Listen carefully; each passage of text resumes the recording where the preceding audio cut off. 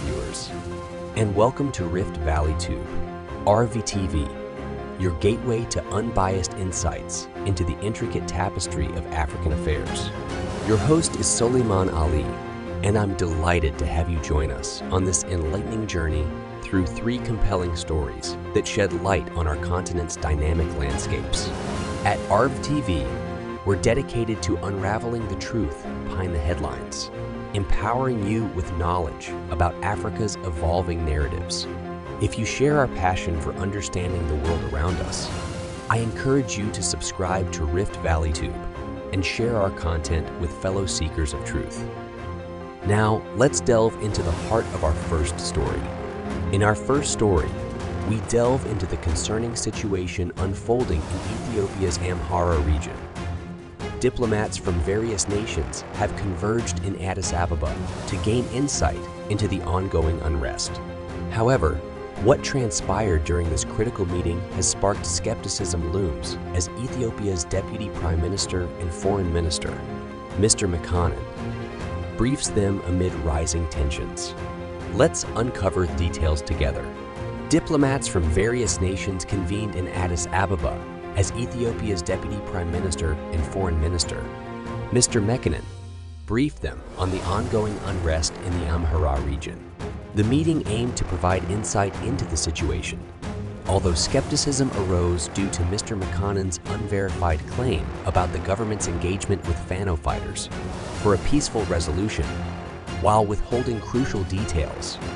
In recent times, the Amhara region has been gripped by intensified violence and chaos, prompting not only domestic concern, but also reverberating alarm throughout the global community.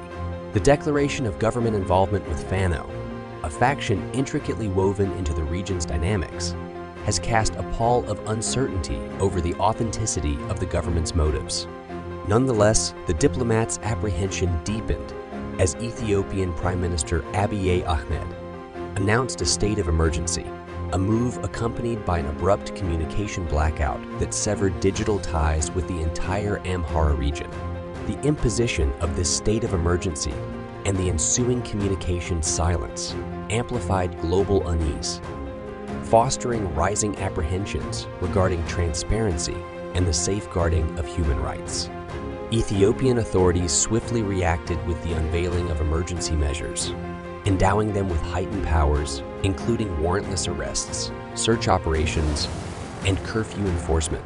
Echoes of the past, notably the previously declared state of emergency during the Tigray conflict, which led to the mass detention of ethnic Tigrayanese, reverberated, sowing profound concerns about the unfolding developments. Presently, reports spotlight an onslaught of arrests, primarily targeting individuals of ethnic Amhara origin, as affirmed by statements from the Rights Commission. Legal experts have raised concerns over the implementation of emergency measures within Addis Ababa, resulting in suspects being confined to improvised detention facilities located in schools, police stations, and similar venues. These actions have triggered alarms over the potential erosion of civil liberties and human rights, prompting select sources to voice their concerns anonymously, out of fear of repercussions. Amidst these disquieting narratives, reports have emerged detailing the deployment of heavy weaponry by the Ethiopian military, encompassing airstrikes and drone assaults, aimed at unarmed civilians engaged in peaceful protests within the Amhara region. These drastic measures yielded heart-rending civilian casualties, consequently eliciting universal condemnation and outrage. The brutality inflicted upon nonviolent demonstrators stands as a stark indictment of the gravity of the situation and its far-reaching implications. Speaking on condition of anonymity, a diplomat shared insights into the complex challenges faced by the Abiy administration, emphasizing a precarious equilibrium. They underscored the Amhara community's steadfast support extended to Prime Minister Abiy during his ascension to power. Additionally, the diplomat highlighted the shifting dynamics following the TPLF's attack on the Ethiopian National Defense Force aimed at destabilizing the government.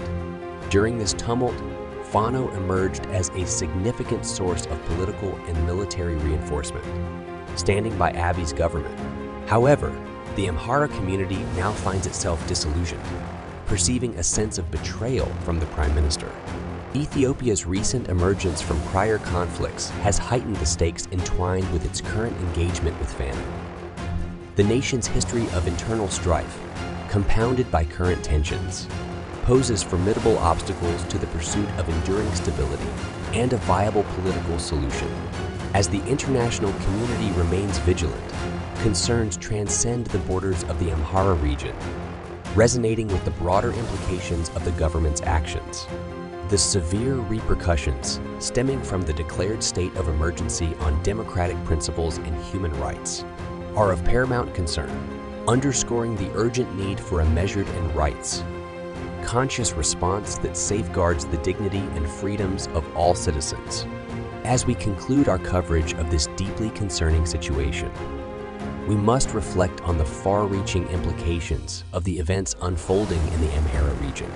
The challenges facing Ethiopia and its engagement with various factions, like Fano, reveal the complexity of maintaining peace and stability.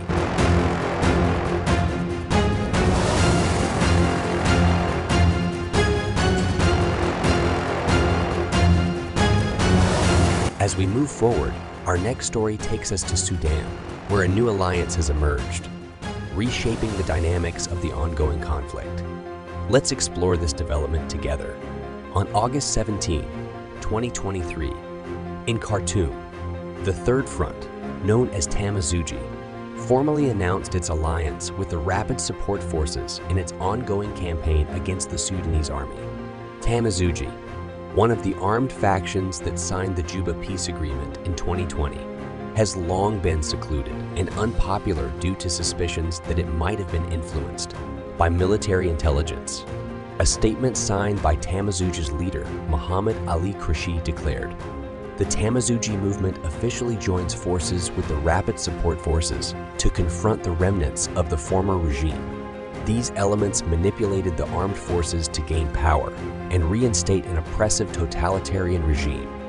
Krashi ordered all forces affiliated with the movement, spanning across the Darfur and Kordofan border regions, to immediately converge at RSF camps and posts.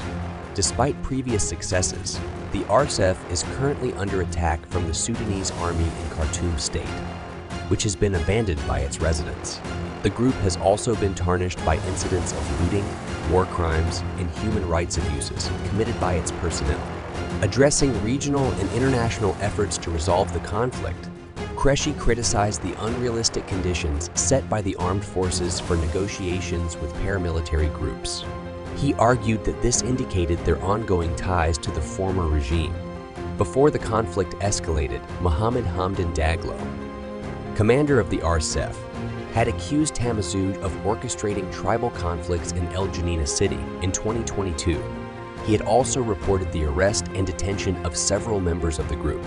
However, shortly after hostilities began between the Sudanese army and the Rapid Support Forces on April 15, several Tamazuj movement leaders, including Ahmed Kajah, the commander of Tamazuj forces in Darfur, switched sides to join the RSF, switched sides to join the ROS, comprising Arab factions from Darfur and Kordofan.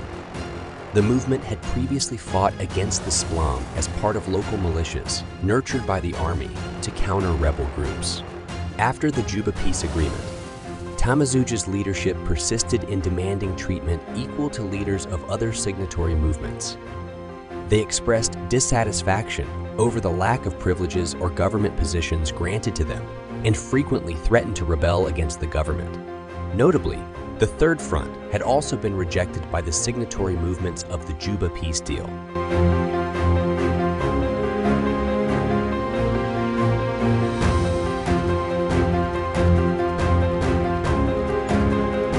From Sudan, we shift our focus to the United Arab Emirates and their response to allegations concerning the Sudan conflict.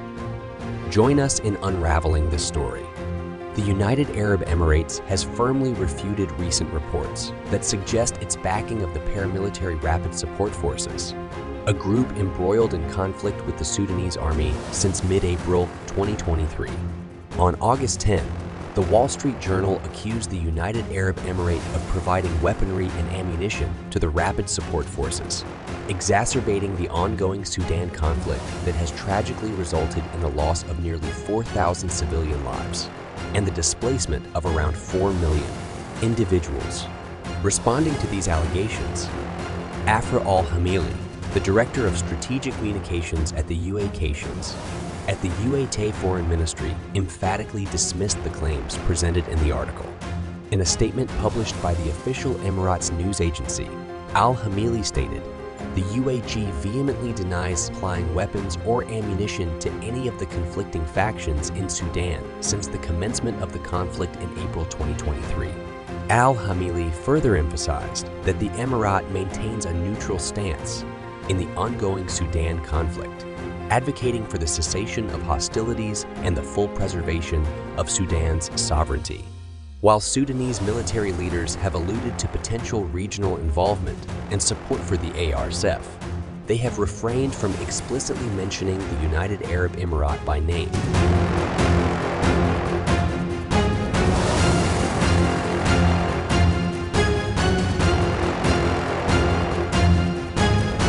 With the landscape of African affairs and the United Arab Emirates' strategic engagement in mind, we now pivot to an intricate tapestry of regional dynamics in our next story.